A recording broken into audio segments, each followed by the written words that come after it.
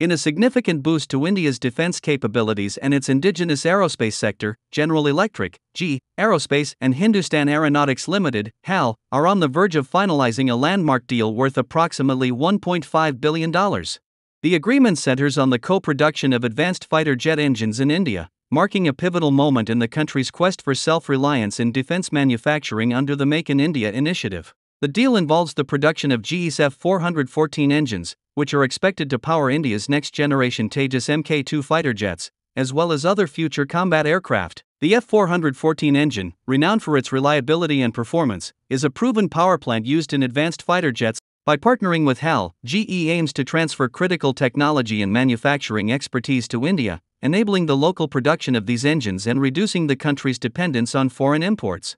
This collaboration is seen as a strategic win for both parties. For India, it represents a major step forward in its efforts to modernize its armed forces and strengthen its domestic defense industry.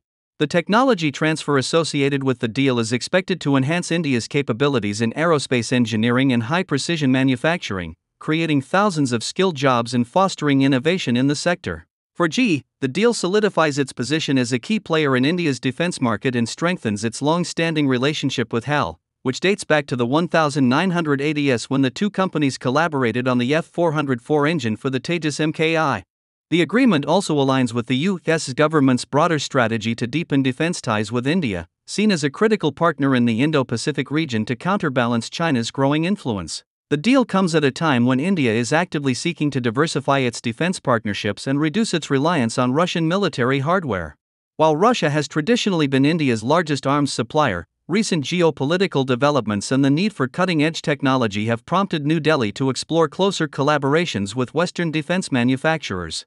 The finalization of the GE-HAL engine deal is expected to be announced soon, with both companies working to iron out the remaining technical and contractual details.